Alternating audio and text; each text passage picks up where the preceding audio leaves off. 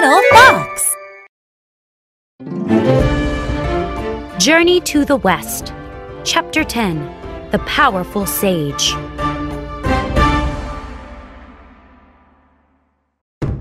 How will we defeat Sun Wukong? Moaned the Jade Emperor. I sent our entire army and they couldn't arrest him.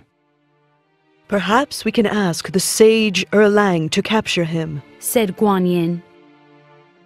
Yes, said the Jade Emperor. Erlang is very powerful. He turned back to the messenger. Go to Plum Mountain. Ask Erlang if he'll help us. Wukong stood in front of the waterfall with his cheering subjects.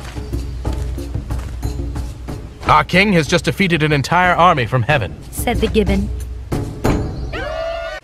I hope the Jade Emperor learned his lesson, said Wukong. He and his army are no match for Sun Wukong. A deep voice boomed. Wukong looked up. A large man was coming down from the sky. The apes and other monkeys ran and hid. I am Erlang, said the man. The Jade Emperor sent me to arrest you. Wukong laughed. The Jade Emperor's entire army couldn't defeat me. What do you think you're going to do? I am going to take you back to heaven, said Erlang. and you will be punished. Waving his iron bar, Wukong leaped at Erlang. Clang! Erlang blocked the bar with his sword and then struck back. Wukong jumped onto a cloud to get out of the way. Erlang leaped into the air. He shook his body and suddenly grew much bigger. Wukong laughed. I can do that too! He shook his body and grew just as big as Erlang.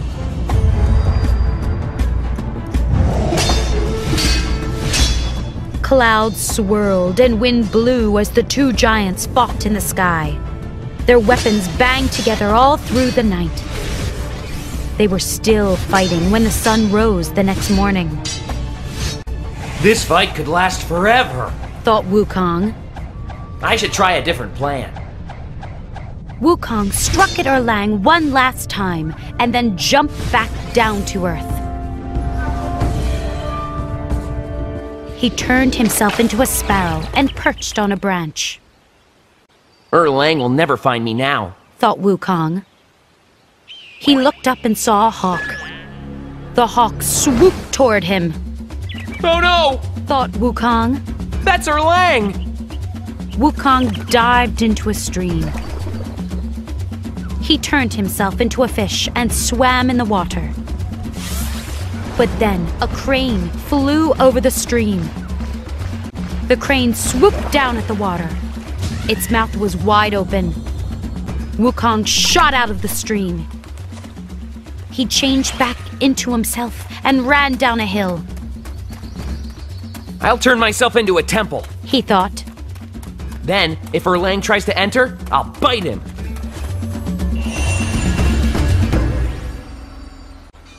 Wukong's eyes became windows, and his mouth became a door. He turned his tail into a flagpole. A moment later, Erlang came down the hill. When he saw the temple, he scratched his head. Said Erlang. I never saw a temple with a flagpole before. This must be Wukong. I'll kick in that door. Oh no! Thought Wukong. He'll break all my teeth!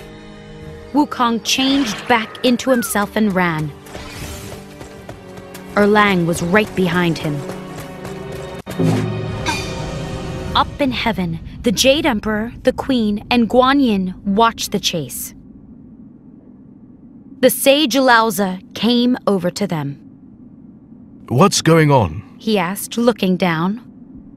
That monkey, Sun Wukong, ate all the peaches from the garden, said the Jade Emperor. Then he defeated our entire army. Erlang is trying to catch him now. I can help. said Lauza. He took a metal ring off his arm. He aimed carefully and hurled it down to earth.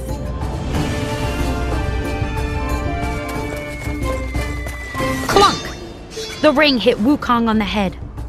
The monkey looked dizzy for a moment and then fell to the ground.